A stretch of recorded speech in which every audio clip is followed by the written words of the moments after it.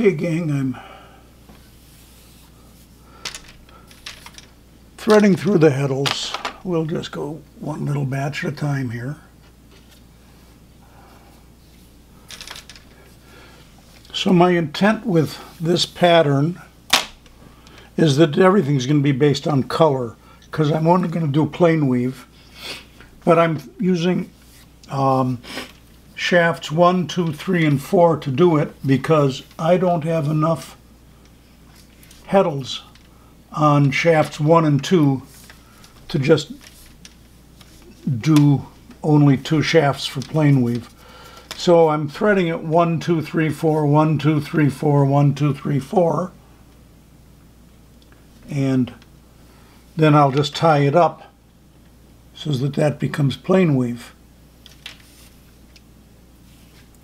And that having been said, you can see that I'm slower than the dickens when it comes to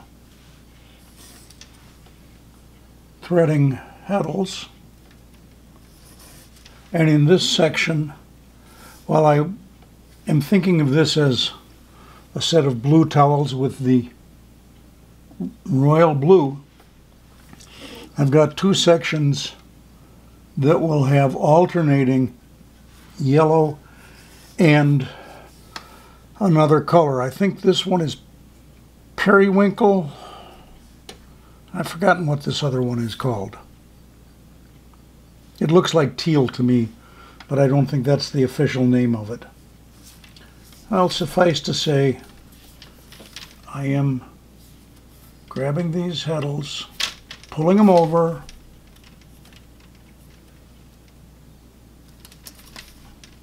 there's shaft 3, there's shaft 4.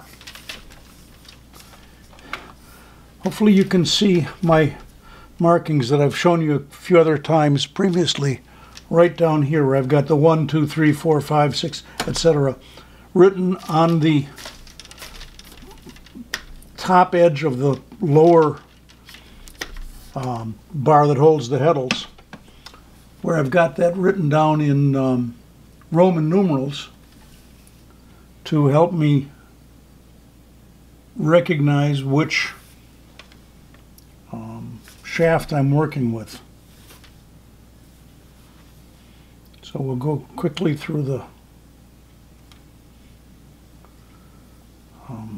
heddle here.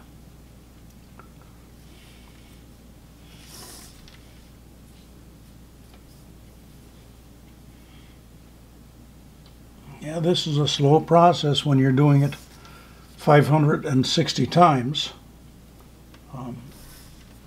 I started on this 2 days ago.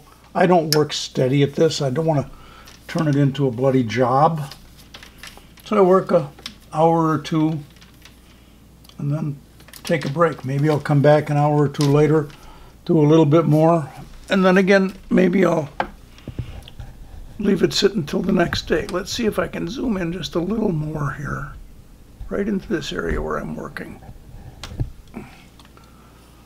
Okay, let's go.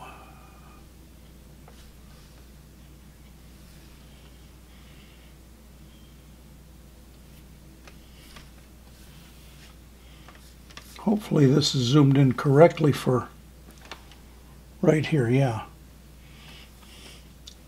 So there we are with the threading of a heddle and another. And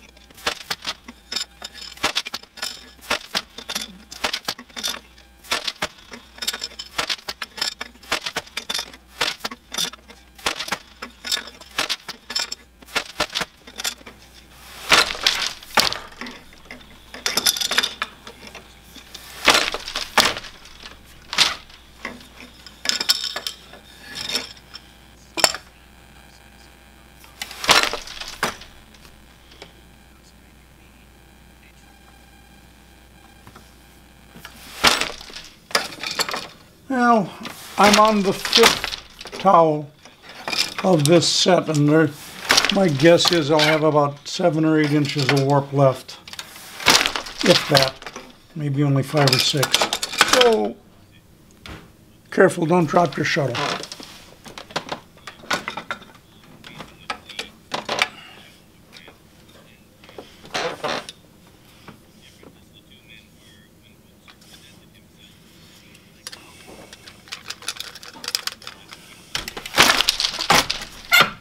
So, every one of these has got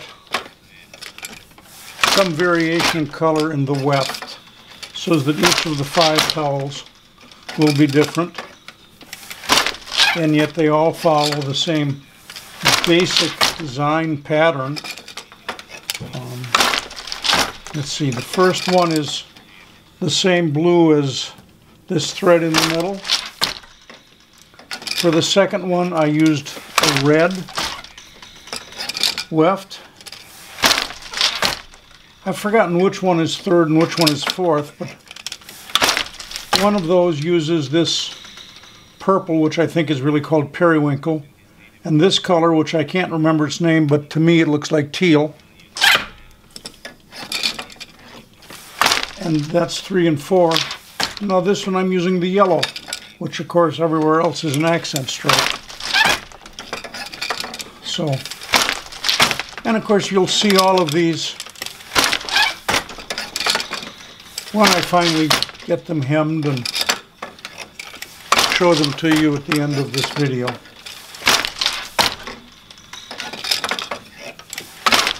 And I'm close. I'm probably about halfway done with this last towel. Let's see, where are we? Yeah. So that's how much I've got left to go.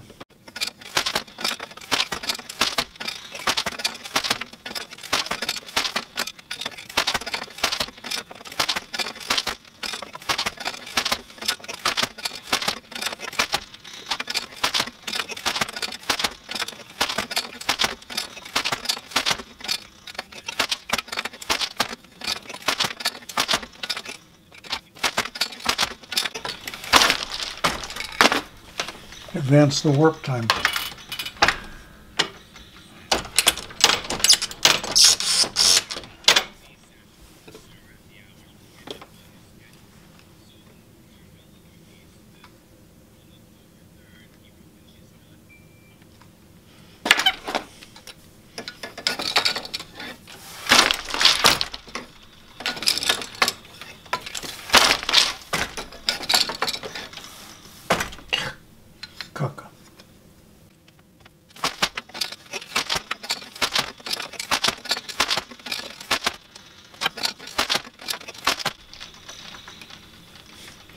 Time for a color change, so we'll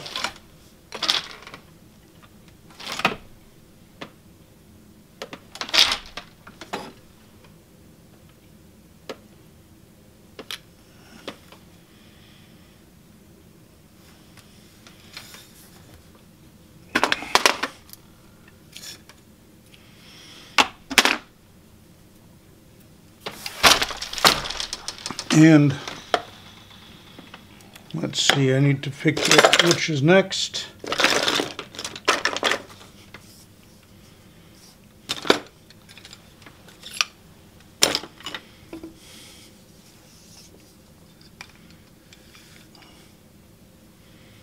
And it will be periwinkle.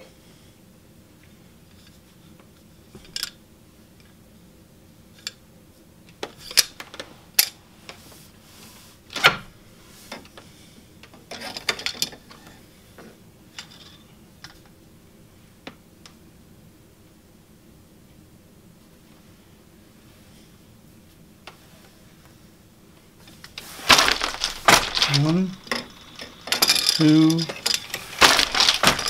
three, 4, 5,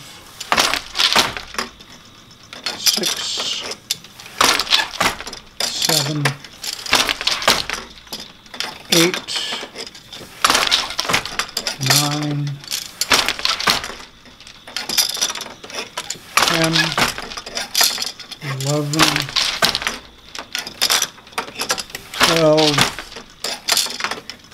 13,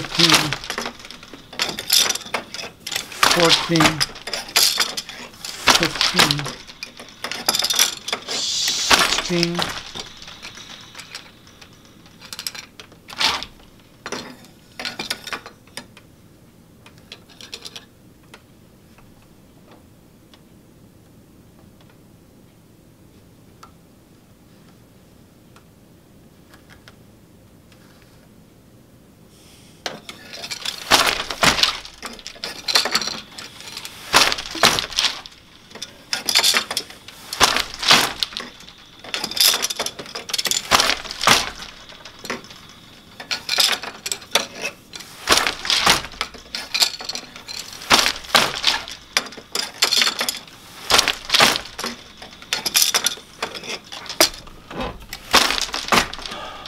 I think I'll take a break now from videoing, but you've gotten the idea what I've been doing.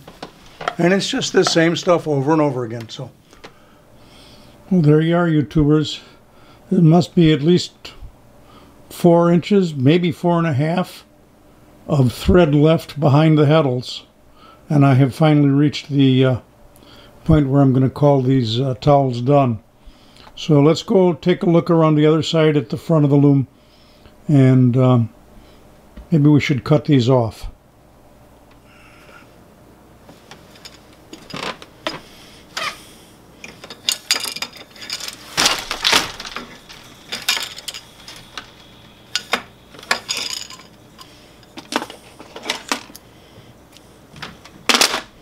This really is the end. So we can take this thing off.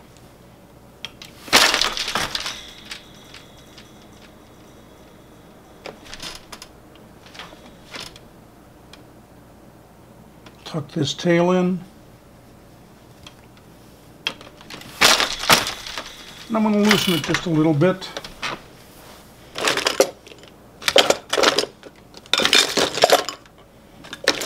And then find my scissors.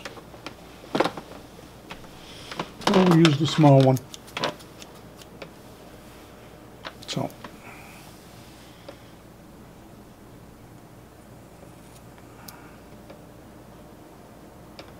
Maybe I want a little bit of tension.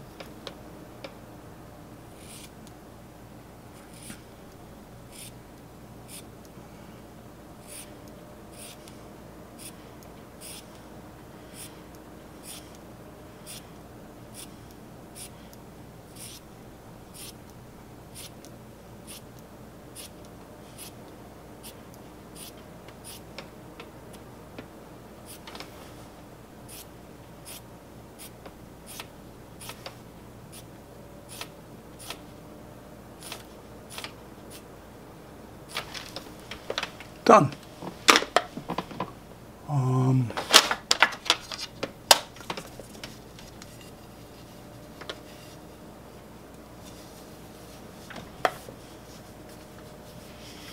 I'll loosen the little ratchet that holds the front beam in place, and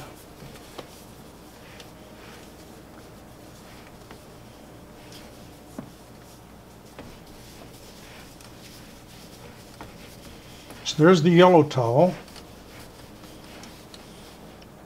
Here's the teal towel.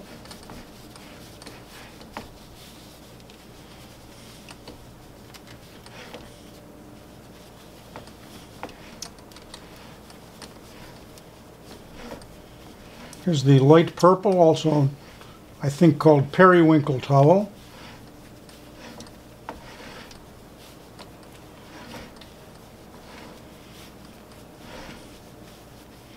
There's the red towel.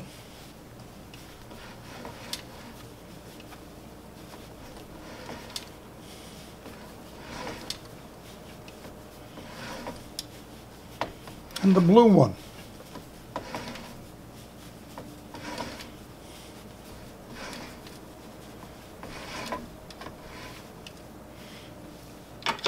Put the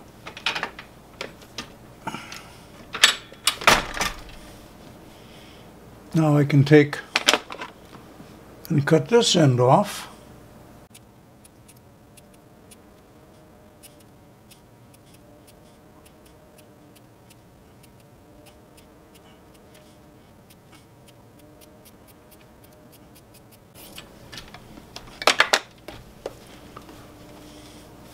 5 towels done.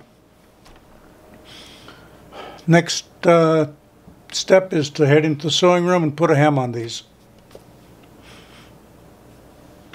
Okay, YouTubers, the towels are done. Been done for a while now, but I'm finally getting around to showing the last part of the video. Here is towel number 1. Well, I can't remember if it's really the first one in this that was on the loom. I don't remember what sequence I did them in. But there's the first one. There's one of them, let's put it that way. Here's another. And again, if you come in really close, you can kind of see that little mini herringbone part in there. I kind of like the way that looked. Just toss them over to the side for the moment. Another one.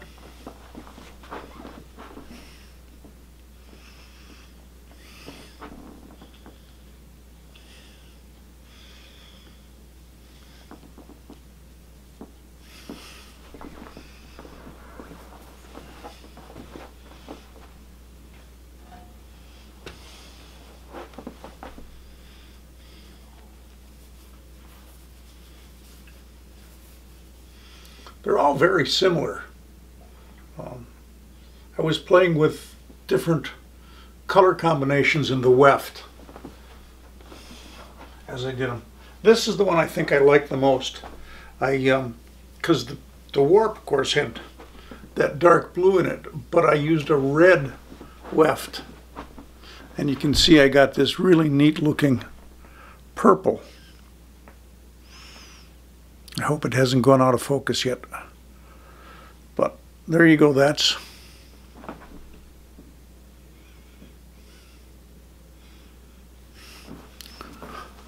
Anyway, so there's those towels done.